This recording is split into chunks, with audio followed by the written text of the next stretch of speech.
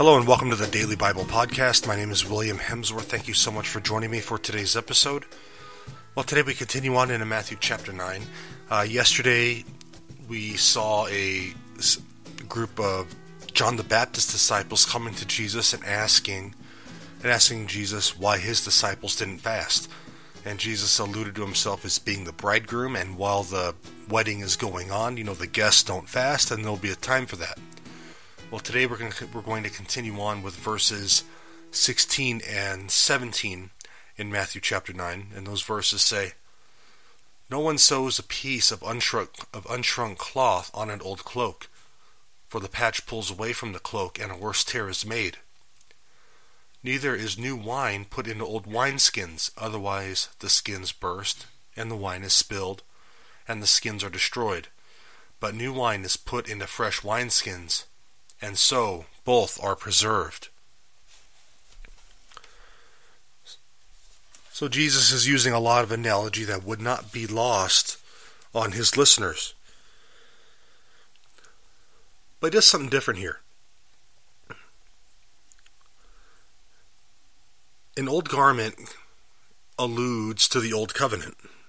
It suggests that Jesus viewed it as a worn-out piece of clothing that's kind of ready to be put by the wayside, given to goodwill, be used for rags, whatever the case is.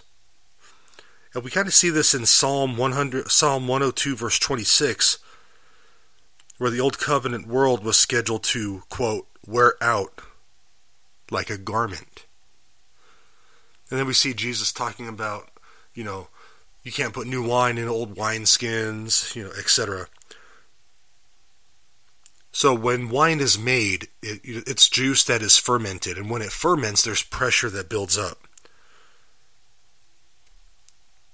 If that fermenting wine is put into old skins that have already been stretched out because of this fermenting process, that increased pressure will break those wine skins and the wine will go everywhere.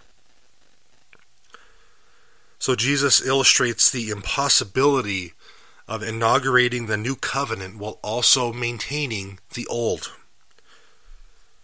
So the abundance of grace that we find in the new covenant can't be contained within the structures of the old covenant system. A new kingdom is needed to contain it. One that will endure forever, and that's what we find in Christ. So I hope that sheds some light on these two verses here. And now one other thing I would just like to mention in regard to into these passages is that when we follow Christ, we need to prepare. We need to prepare for new ways to live, new ways to look at people, and new ways to serve.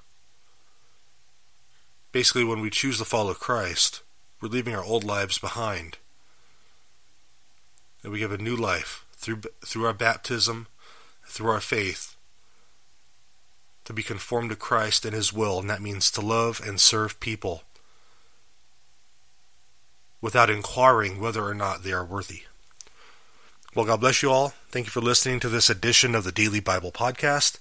As always, if you enjoy the show, I ask that you just rate it, you please share it. And also, if you have any questions, any prayer requests, please email me at hopewithin18@gmail.com. God bless you guys. Have a great day.